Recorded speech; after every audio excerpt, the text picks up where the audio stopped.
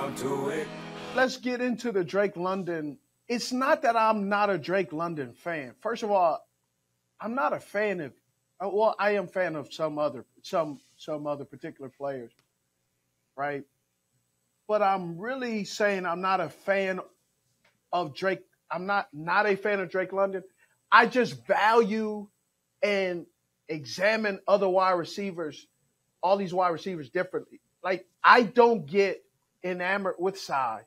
I don't get enamored with the possibility. I get enamored with what they've done, right? Just like the NFL. And we talk about the NFL. What have you done for me lately?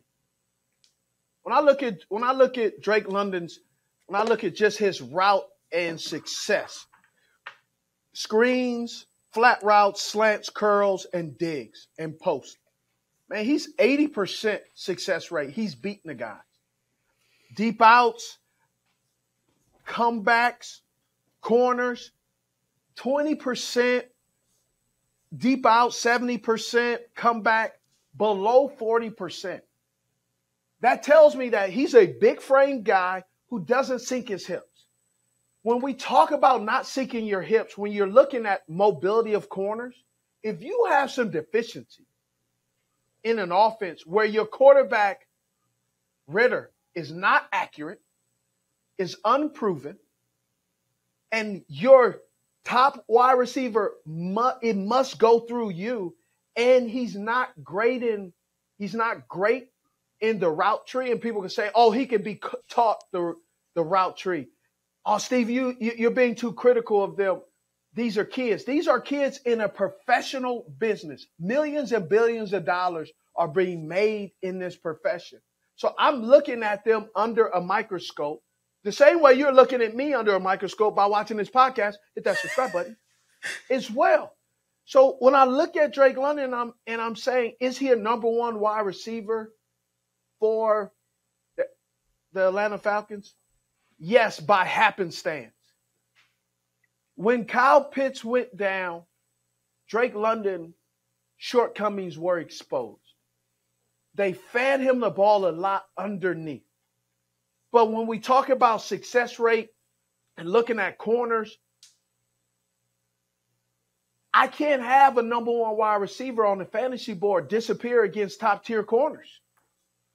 Right? We got game one coming, Carolina Panthers against the Atlanta Falcons. Yeah, get A.J. Terrell.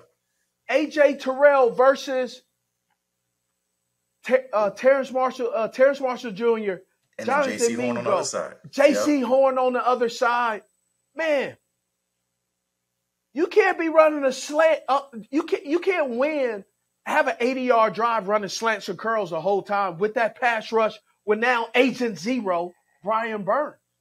I need to see a little bit more out of you out of that route tree. So I love hearing you talk wide receiver, Steve. And I hate to be in the position to disagree with Steve Smith on wide receiver. Well, it's fine. It's fine. You can disagree. But I think Drake London's going to have a great year. I absolutely do.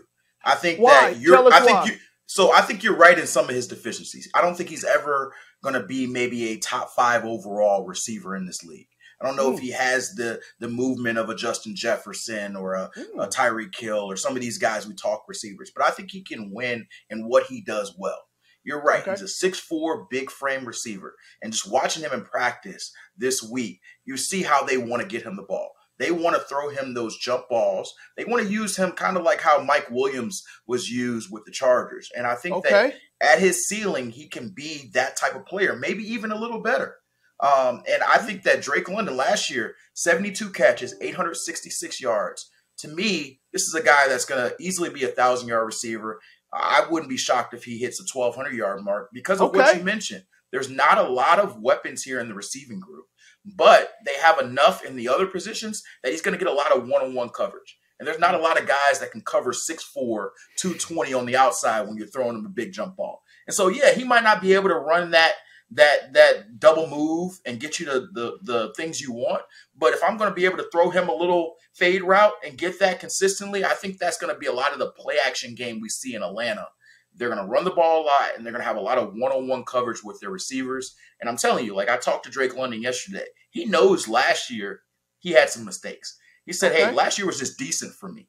And I like when a guy's accountable and doesn't just look at the numbers and say. I haven't heard that, and I like that. And even hearing you talk is making me go, okay, I'm sitting back getting schooled. I just sometimes when I'm looking at receivers, right, every receiver, I like to ask the question when I'm doing my notes, and these are my own notes that I'm looking at. What kind of weapon is it? So that's what I'm asking. And you told me contested catches, red zone, high point in the football. Yep. So my question goes, well, when you put him against a Devin, I think it's Devin or Holiday down in Miami. Yep. Who's a guy who's super athletic like him and can jump. Who's going to win? Yeah. You talking about Javon Holland? Yeah, Javon Holland. Sorry. Okay, Javon Holland.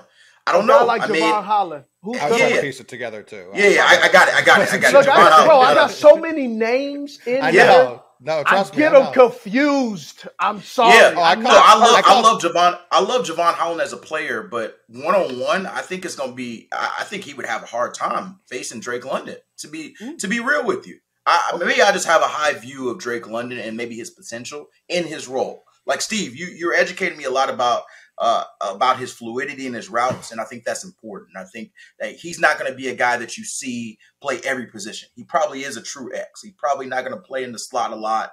You know, although Arthur Smith loved what he did out of the slot in college, so I wouldn't be surprised to see them try some things there. But we haven't seen a lot of that as a pro, right? But what he does well and what I think he can do well in the future works well with what Atlanta's offense is, because they're going to run a lot of two-back sets. They're going to run a lot of two tight end sets. And so teams are going to be crowding the box. You're going to see a lot of 7 and 8 in the box because you're going to have to stop Bijan. You're going to have to stop Tyler Algier. This is a team that was a top 5 rushing offense with Tyler Algier and Cordell Patterson last year. Now you have Bijan Robinson. Like, it wouldn't shock me if they're the number 1 rushing team in the league.